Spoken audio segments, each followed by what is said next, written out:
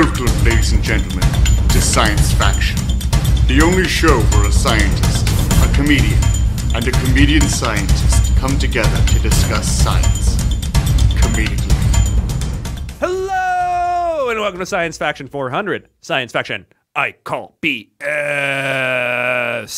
There's like a moment I have to imagine when Sisyphus was pushing the rock up the hill, perhaps for the 400th time. Where he's just wondering, like, why am I doing this? Yeah, why do I keep insisting on losing every time? It would be like that only if Sisyphus then got near the top of the hill, got out of the way, and actually pushed the boulder down. First off, now that I've kind of in Sisyphus's mind, I understand. I understand the mentality, like, fuck you, Zeus. Yeah. I got all of eternity. I'm going to let it roll down the hill. And also, they never really explained what would happen if you just said, you know what, fuck it, I'm laying at the bottom of the hill. Yeah, I do think... What's worse than pushing a rock up the hill that will make you do it? Didn't they, like, chain him to it and every... They chain the rock down I think they chained him to a boulder, and like every day a vulture ate his liver. No, that's Prometheus. Oh, okay. Prometheus, different guy. Wow, a lot of punishments for gods back then. I bet he had some like really powerful legs pushing that boulder up the hill. Yeah, I'm on the Prometheus workout, bro. Yeah. Most of my CrossFit was inspired by Greek mythology. I wrestle a lion. And speaking of wrestling a lion, I, of course, I'm your host, comedian archaeologist Robert Timothy. With me, as always, is my comedian, Mr. Damien Mercado. Damien, how you doing this afternoon? Doing 400. I know I missed my 300 reference, but I mean, like, this is I call BS. I'm sorry, you've beaten the enthusiasm out of me. Yeah, well, it's not difficult. I don't have that much enthusiasm, or you. All right, and our science guest host for the afternoon, Bill. Bill, how you doing? I'm doing all right. I wish I had worn my lion costume so that I could fit in with that reference where you're fighting a lion. When you said, like, worn his lion costume, there are very few science hosts where I would be like, oh, he's just being facetious. He doesn't have a lion costume. No. But if Bill told But when me... Bill said that, Damien, I thought the same thing, which was like, which lion costume, Bill? His furry costume, which is, like, way over the top. That's the most costume you can absolutely. get. Then he's got the authentic one from The Wizard of Oz that he uses. That was a lot of makeup, and it's a lot of the accent. Yeah, absolutely. It's a lot of coming off as a gay in the 1920s. As a gay. All right, let's move right on. Probably how it would have been said, right? Yeah, I was That's going back to historically that. accurate. Hey, who could play a gay lion? As a studio exec with a big cigar. Hey, Toots, get over here. I wonder if there's any like recorded observations of homosexual lions. There has to. Absolutely, sure, yeah. Like, there's gay animals everywhere. Well, yeah, but I don't know about lions. Are you some kind of lion homophobe? Because you're coming off real weird here, Bill. I don't know why you brought this up. I'm not sure what you have. Are you part of, like, Focus on the Lion family? I'm just saying that those lions could be taught that a sweet lion vagina is what they really want. And if the devil would lead their heart. Lion Jesus didn't sacrifice himself for our sins. So you can go around fucking other lion dudes, Bill. Can you imagine the manes on gay lions? Super well done. Oh my God. Permed and crimped. Lion fashion would not be where it is without gay lions, Bill. That lion isn't particularly big, but he's fucking jacked, dude. It has to work out. I'm not going to say. Like all the time. Really breaking a lot of gay lion stereotypes. Yeah, absolutely. All right. Well, let's move away from this lion homophobia and right on to I Call BS. I call. Ring, ring. I call BS. Bill's lion homophobia. Really, I wouldn't have called that. Of all the I would have thought Bill would be the most lion gay tolerant. Yeah, on the surface, you're the most woke scientist we have, but we just hit your issue. Yeah, well, he's pretty conservative when it comes to felines. He's a single issue voter. It's just about gay lions. All right, article number 1. Researchers believe they have found specific biomarkers in the blood that are indicative of an individual having suffered a concussion, meaning we may soon have a blood test for concussions. Damien, is this science or bad science? Well, yeah, because it's called alcoholism and a lot of other things that come if they look at you, that's the blood test. They take your blood alcohol level. If it's too high, they think you probably had a concussion. Oh, no, I think it's like a formula. We take your blood. We can see how long it's been. We can see like and how many concussions you've had, how many TBIs you've had. Like, shit. This blood shows that you've been drunk for 7 days. Oh, and you beat your family. Oh my God, this guy's had many concussions. But then they might get to the point where like this guy just flips out irrationally. He's not at the point where he beats his family. He's just an unpleasant coworker. Or they're like, this makes you really love like Norwegian death metal. Like that's how we can tell. We can see the small Norwegian death metal proteins in your blood that are indicative of some kind of head trauma. It's fucking metal. Yeah. Which is only surpassed by the blood of people who like reggae, which is even worse. You know what? Given the two options, like if you are somebody who has suffered a lot of concussions and you've had a lot of damage, I'd much rather have you go into the reggae route. Let's smooth you out. Let's eliminate those highs. Yeah, the headbanging is not good for the concussed people. I guess that's true. I do have the theory, though, that like reggae will never get you motivated to do anything except listen to more reggae, whereas like the Norwegian death metal might motivate you to shoot up a church. Yes, or take your own life. Either way. Oh my God. Listen, I'm pro reggae in this situation because if not, every church shooting, that'd be on your head, Bobby. Yeah, I guess so. All right, and Bill. Okay, so I'm thinking when you are concussed, some of the symptoms come from swelling in your brain, and that swelling is blood coming out of places where it should normally be. But there's also the blood-brain barrier, and I just don't know enough about anatomy to tell if like a concussion could disrupt that barrier. But I am going to say this is bad science. All right, article number 2. Researchers have just discovered how certain traumatic events can turn some people's hair gray. Damien, is this science or bad science?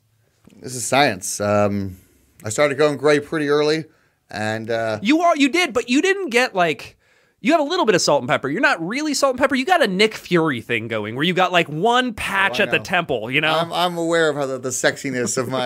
Is that what you call it? Oh, I mean, listen, I'm not a lady. This is season. Prove it. First of all, Bobby tries to trick me into exposing myself once every episode. Just dip your balls in soy sauce. That's all we want. This tastes like Bobby's hand again. Okay, so I mean, like I went to war.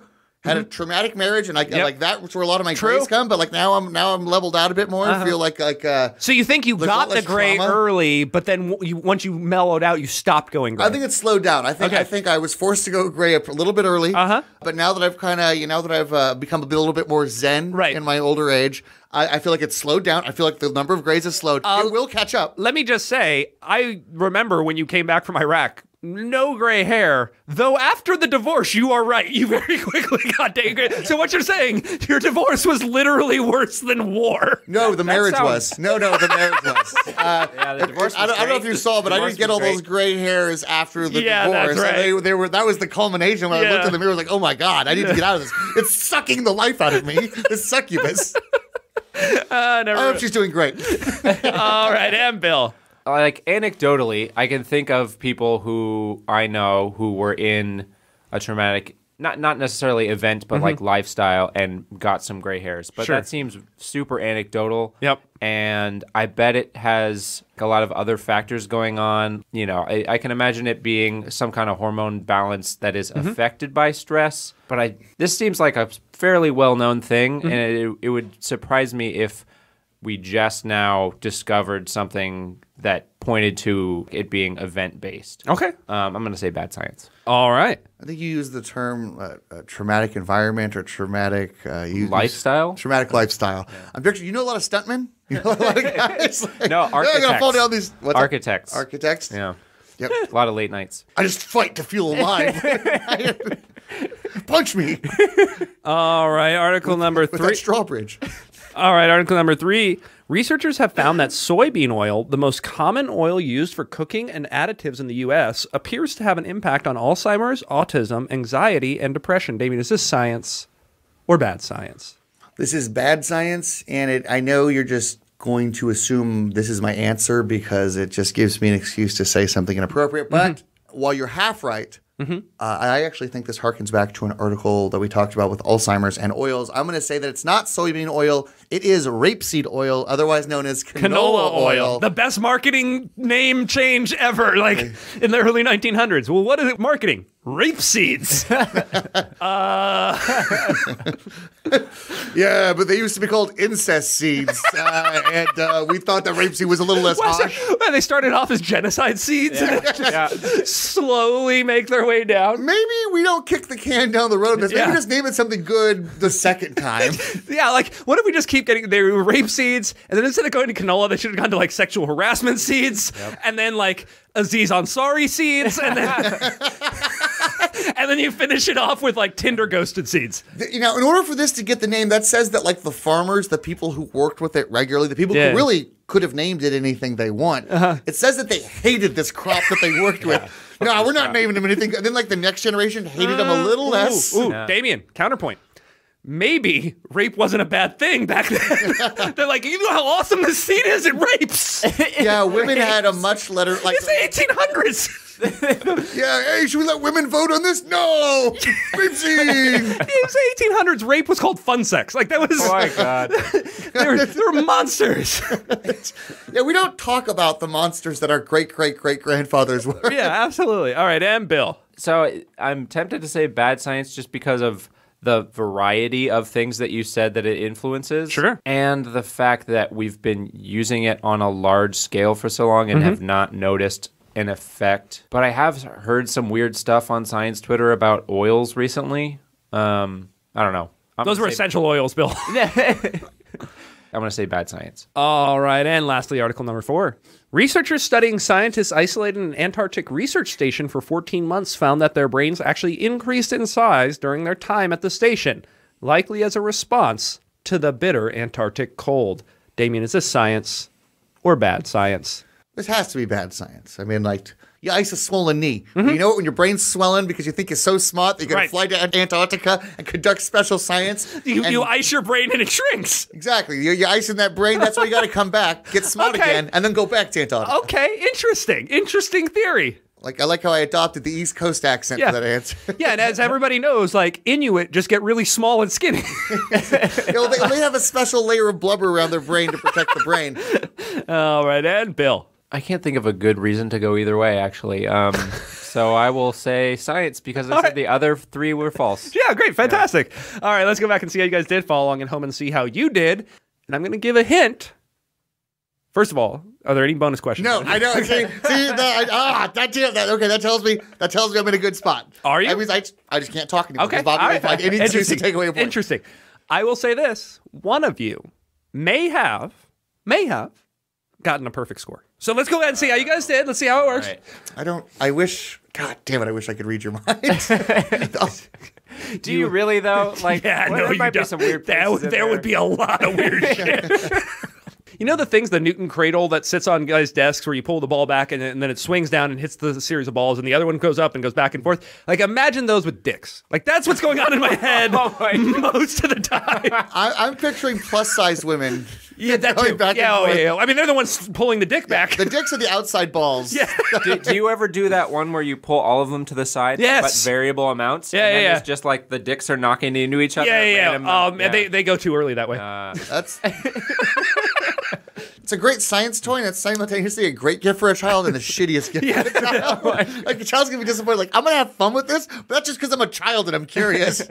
There was a Nintendo. All right, article number 1. Researchers believe they have found specific biomarkers in the blood that are indicative of an individual having suffered a concussion, meaning we may soon have a blood test for concussions. Damien thinks this is true. Bill thinks this is false. And this one is science. Very, very interesting. So the way they did this project was really interesting. Right now, we diagnose concussion by symptoms, meaning if you're Wes Welker and you take a hit in the flats, then you got some guy who has a physical therapy degree looking at your eyes and having you track their finger and stuff, and it's their decision as to whether or not you go back out again. I played football for years. And whenever we got a concussion, our coach would send us to the physical trainer, and he would just stick a finger up, up the backside, and say whether we had a concussion or not. I don't know what the test was. Did he lick the finger? No. Or after? Damien, you forgot. No, he licked the latex glove after he took it off. Though. Okay. You forgot part of the medical diagnosis. You got to put the finger up there and then slightly suckle on the kid's ear, and then when you do that, you can figure out if they've got a concussion. You had Trainer Smith too. So the problem with that is, think of what this leads to, right? Like right now we have a concussion protocol in the NFL where if somebody, we think they have a concussion, they get set out for a certain amount of games or plays or whatever, right? But that is all subjective. And guess what? Let's not pretend like the players who make millions of dollars playing football don't know the answers they're supposed to say to make it look like they don't have a concussion even if they do, right? So a lot of these are questions. Well, who's the president or whatever it is. And if you know, and you've had a bunch of concussions before and you get your bell rung and you know you have a concussion and you know the right answers to say, even though they're not true, to get you back out on the field, you're going to say that. And not only that, but those are just the concussions that are bad enough for film. I mean, Yes. let's remember that these are peak athletes performing at levels that Yeah. your average athlete can only dream of. It's almost like, as Bobby says, you're a different species. Yeah. You're almost like it's like competing against an animal. Size and strength and speed are all just unimaginable to most of us. It's something you could never achieve. It's, again, like competing with a robot or an animal. You're going to lose. But they still have human brains. Yeah. And the speed and force at which they hit each other is giving them, like, the most mild, boring play. There's like 3 concussions that happened on that play. Yeah, usually they're just the minor ones that they're used to. Yeah, it's usually the interior lineman. They sometimes will get a concussion on like every play, like micro concussions. It's really bad. But regardless, what they wanted to do is they wanted to test for this, because what they said is we need a blood test. We need to be able to definitively say this person has had a concussion and not leave it up to some subjective training coach or something like that. So to test this, did they just hit a bunch of mouse in the head and then like take their blood? No, mouse football. Bill.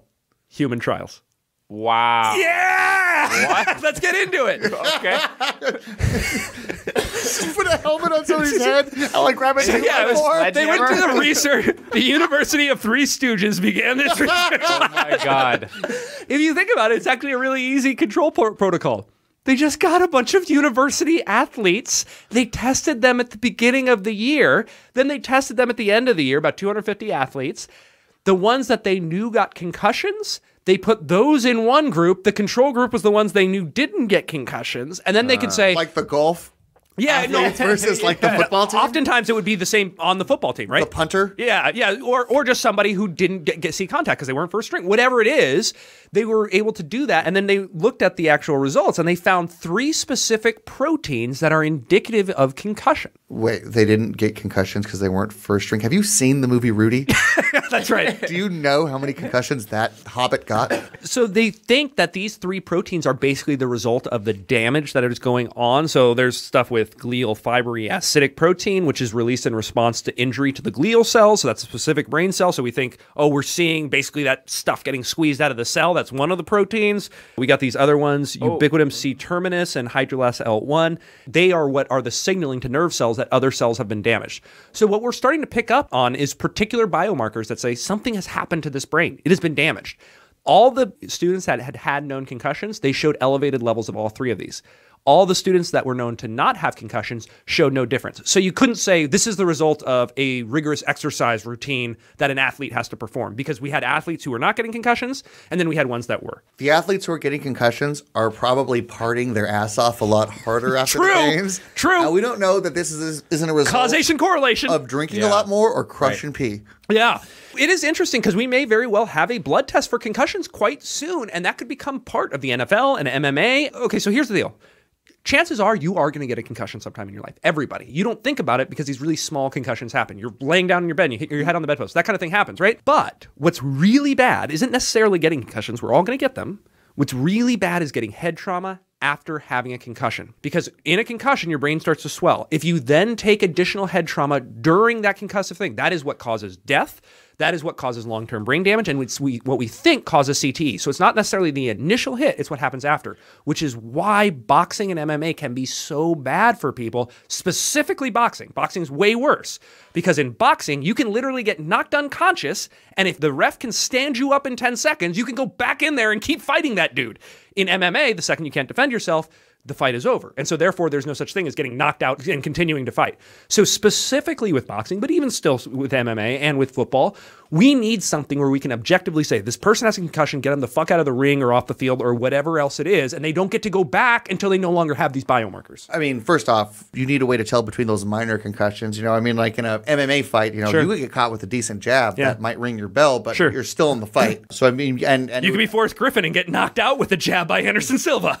And it wouldn't cripple the sport if every time they took the test after that. But it wouldn't if they gave them a test afterwards and they said, you got a concussion during this fight, you can't fight for 3 months. That's fine. Nobody would have a problem with that. And here's the thing, jokes aside, here's the thing that I think would actually be much more beneficial to society is if you could use that, like Child Protective Services could use that to test if this child is getting their ass kicked and there's no physical symptoms. That's a good point, yeah. I mean, like, this kid's had a lot of concussions and I don't see him, like, he's playing soccer, youth soccer. Yeah, but then again, there's clumsy-ass kids. It could go either way. All right, article number 2.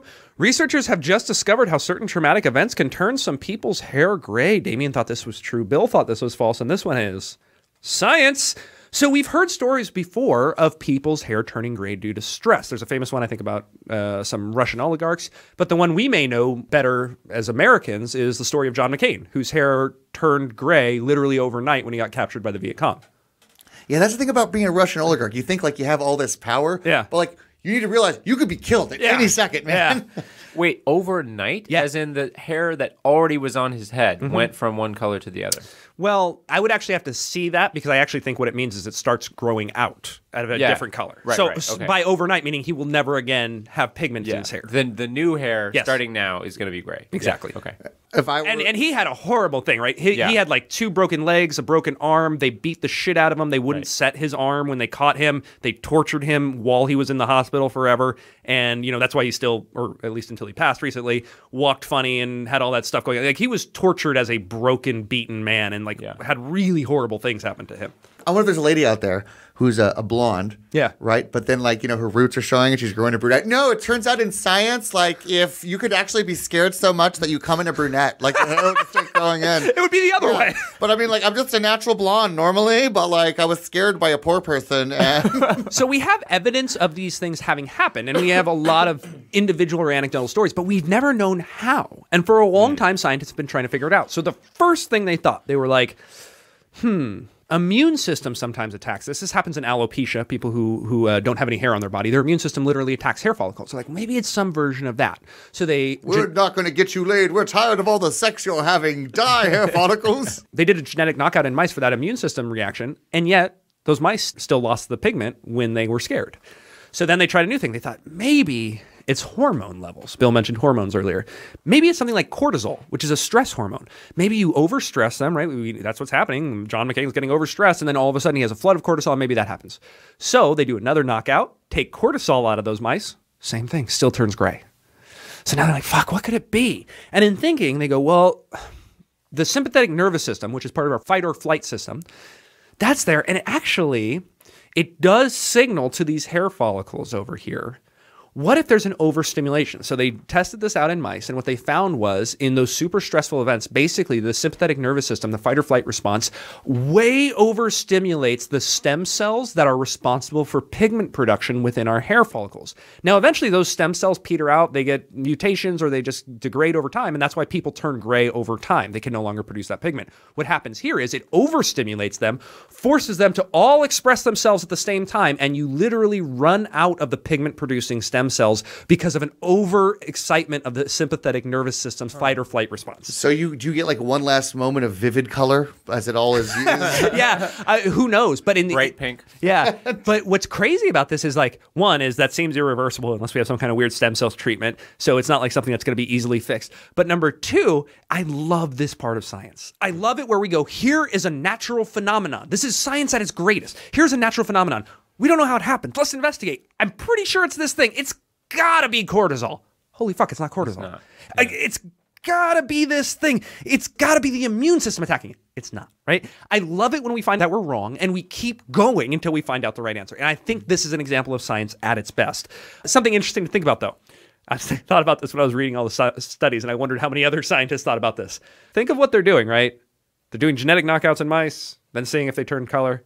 That means that it's somebody's job every day to torture and scare the shit out of mice until their hair turns a different color. This is old news. It's lots of people's jobs to torture mice. No. Day. There's a lot of people whose job it is to give mice a slight electric shock. There's a lot of people whose job it is to use Pavlovian conditioning to teach mice how to go down a maze. There's not a lot of people whose job it is to literally torture a mouse until its hair turns a different color. There's a test for depression where you put a mouse. Would you slaughter a mouse? No, you put them in a tank that they can't get out of. Yeah. And you time how long it takes them to give up. And this indicates how depressed they are, how much they value their life.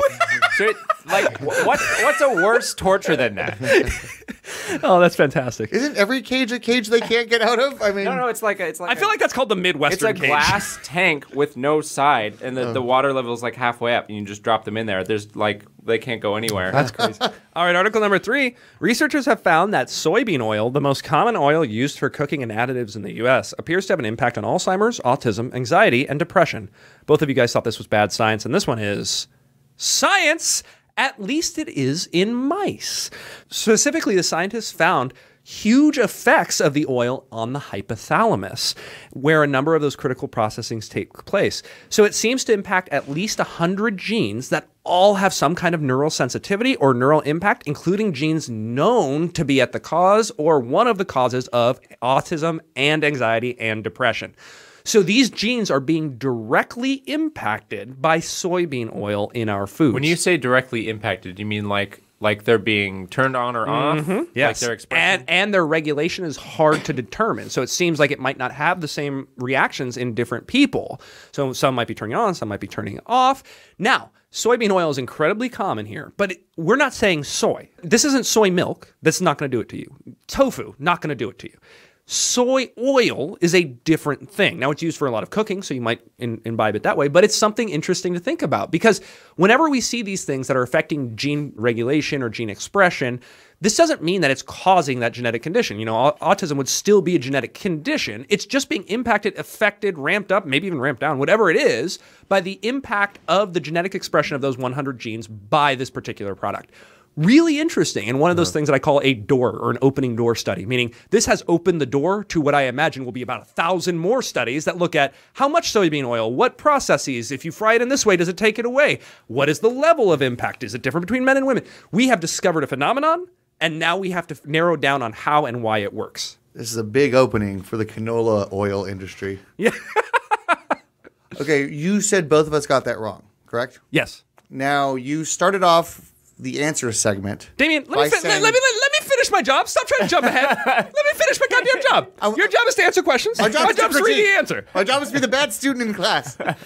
All right, and lastly, article number 4. Researchers studying scientists isolated in an Antarctic research station for 14 months found that their brains actually increased in size during their time at the station, likely as a response to the bitter Antarctic cold.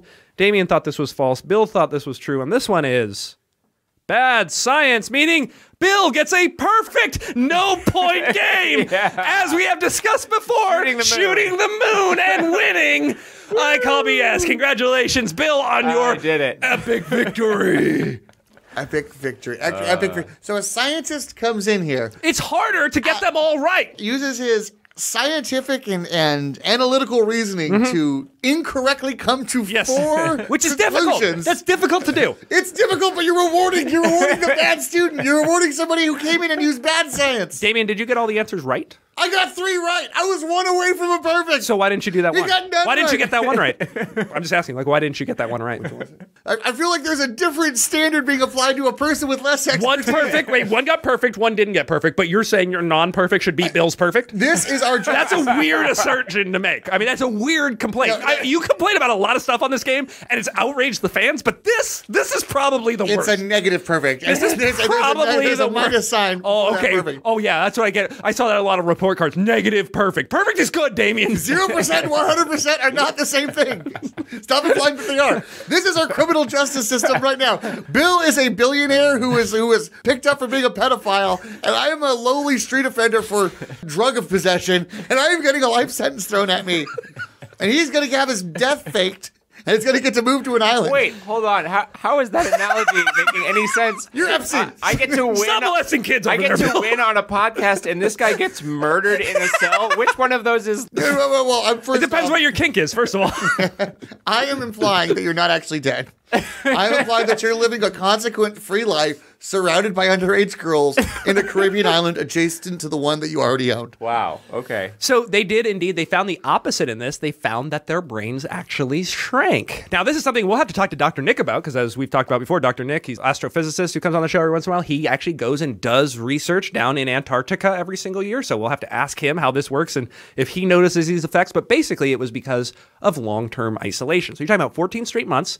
During the summertime, they do get visiting scientists that come by, but all the other time, it's just them, those people down there. Isn't it a healthy group of people, like a couple hundred? No, 14. This is just over a dozen human beings. So, small group.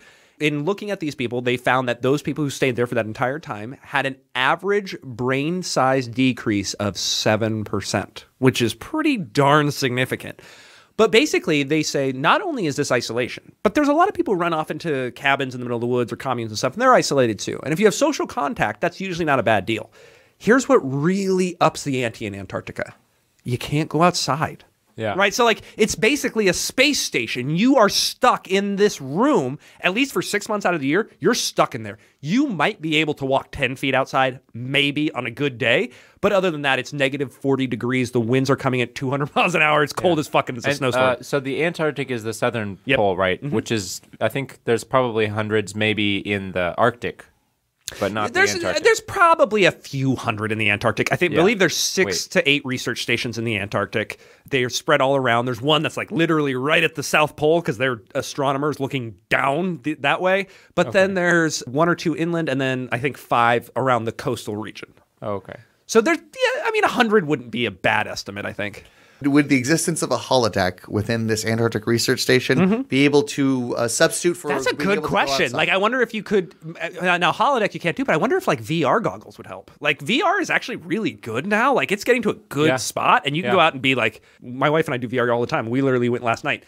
I have a fear of heights, and there are games I cannot play because even though I can tell myself I am sitting on a first floor in a room in Ocean Beach, I cannot look down at that plank that appears to be 50 feet above a skyscraper and walk out on top. It is pretty absorbing. Yeah, so I wonder, that's a good point. I wonder if like something like VR goggles might alleviate some of that. Well, they probably have like UV lights, right? Yeah. It's not, I don't think it's the lighting not thing. the vitamin D or something. There was a Morpheus-type character who was potentially scouting Bobby for, to help free us from the Matrix. And as soon as Bobby said that, like, even within a VR, even though he can tell himself that his inability to separate himself from his fears and push himself beyond expectations means that, I'm sorry, Bobby, you're not the one. Well, I've been told that before. Yeah, your wife told you that many times, but persistence. And mind control serum. Well, congratulations, Bill, for dominating Damien and I Call BS. And congratulations, audience, for being with us for 400 episodes of science, including this one where you learned all about how biomarkers might give us a blood test for concussions soon, how traumatic events turn people's hair gray, why soybean oil might be affecting your neurological health, and how being isolated in an Antarctic research station can cause you to lose 7% of your brain mass. Thank you so much for joining us, and come on back next week for Science Faction 401. Sometimes I'll try to sneak up and scare my penis because I want that distinguished gray look. You've been listening to Science Faction. Wait, that's not right.